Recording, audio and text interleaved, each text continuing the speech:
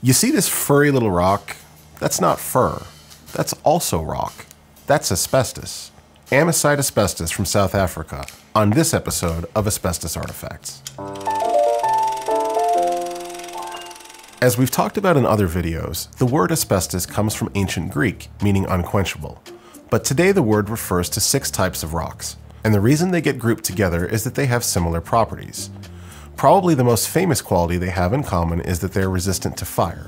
Incredibly resistant.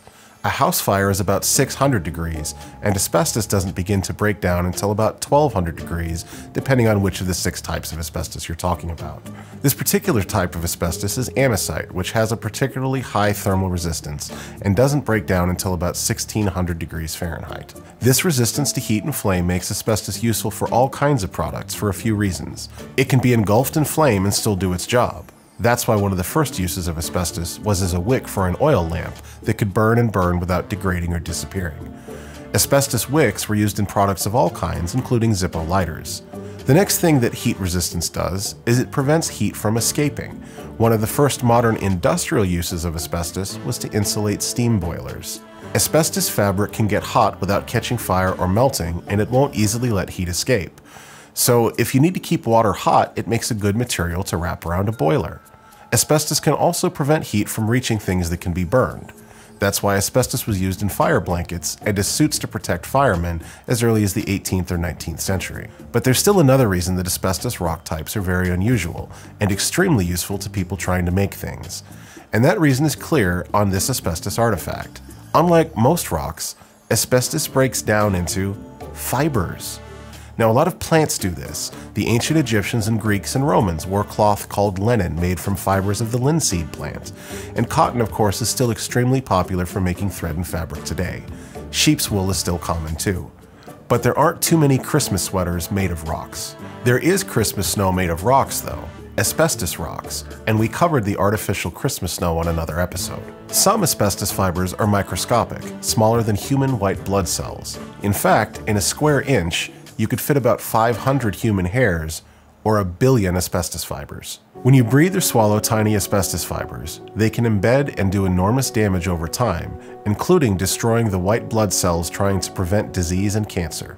Those tiny fibers bundle together into larger asbestos fibers, like the white fur you see here on this asbestos artifact. But even within the 6 asbestos types, the exact makeup of other minerals like silica and iron can differ, so asbestos fibers not only come in different sizes, but some are stronger and some are more brittle. One kind, called chrysotile, is curled, and that's what gets woven into asbestos fabric. It's also white when processed and sometimes little and fluffy, and that's the kind that Hollywood used to use for its Christmas snow made of asbestos rocks. But this kind of asbestos, amosite, is unusual. It's actually named after the first place it was found, though not exactly intentionally. The correct scientific name for this mineral is grunerite. And not all amosite comes from South Africa. A lot comes from Russia and other places. But large deposits of this kind of asbestos were mined in South Africa. The packages were labeled as Asbestos Mines of South Africa with the letters AMOS, and the name amosite stuck. South Africa is notable as a source of asbestos for many reasons, including the abysmal record that the asbestos industry has there. Another reason is that South Africa has large deposits of all 3 of the most popular types of industrial asbestos, including amosite, which bears its name. The reason is that Southern Africa has some of the oldest geological formations on the planet. South Africa specifically has a large mountain range called Witwatersrand. The Witwatersrand Basin is an underground area containing the world's largest deposit of gold as well as a lot of ultramafic rocks. Ultramafic rocks are minerals that formed when the Earth's crust was formed under intense heat, which helps form minerals like gold and diamonds.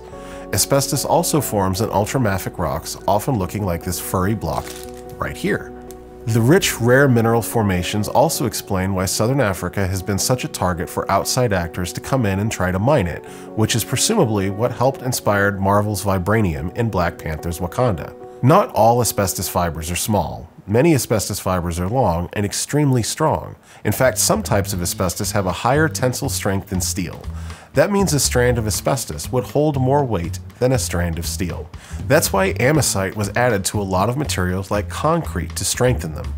Amosite has the added bonus of extremely high heat resistance, so the concrete becomes much more fireproof. No wonder asbestos was used for so many products.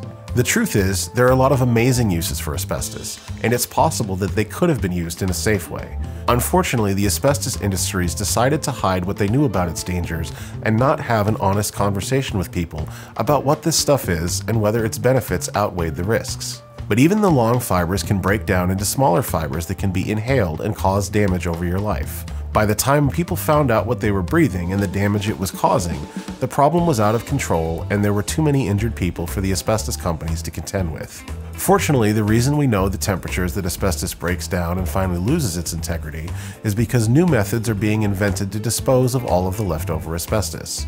And there are definitely some promising results that asbestos can be heated to high enough temperatures that it breaks down into less harmful substances that can be disposed of. I've even seen a story about some jewelry pendants being made of asbestos that was rendered inert, and we'll see if we can get one of those for another asbestos artifact. I think I'll wait for that instead of putting this rock on as a necklace. Thanks for watching, and don't forget to like and subscribe. Until next time, I'm asbestos attorney Justinian Lane with Asbestos Artifacts.